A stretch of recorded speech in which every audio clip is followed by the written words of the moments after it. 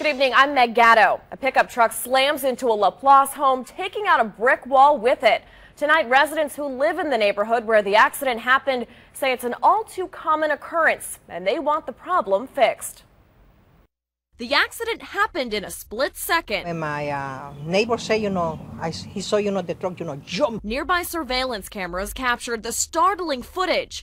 A man who residents tell us was being chased by St. John the Baptist Parish deputies along Woodland Drive, slams into a fence and then the back of the Palma family home. Only 5 or maybe 10 minutes before, I was right there in the room, Lenore Palma says she just left her grandson's bedroom to do laundry.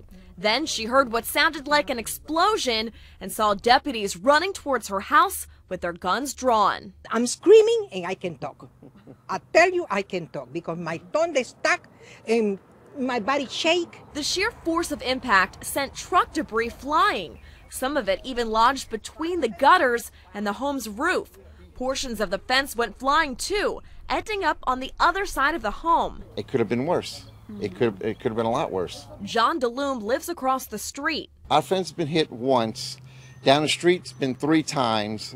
We've called a number of times to get barriers put up to protect fences and all. They don't want to do it. What's it going to take? A dead person? 2 dead people? Neighbor Kathy Pennington says the speed limit on Woodland Drive is only 35 miles per hour. But few people obey it. They finally put the little signs up, the little yellow signs up to show that there is a curve, but unfortunately people still speed and they run off the street and hit the fence. Pennington and others want to see more enforcement by St. John deputies. John DeLume says the problem's been going on for far too long. Been out here 15 years and can't get anything done. The Palmas say they're ready to move because they're so afraid of something like this happening again. Although they've got quite a mess to clean up, they're very thankful no one in their house was injured. This replace no problem. Yeah, the life is more important.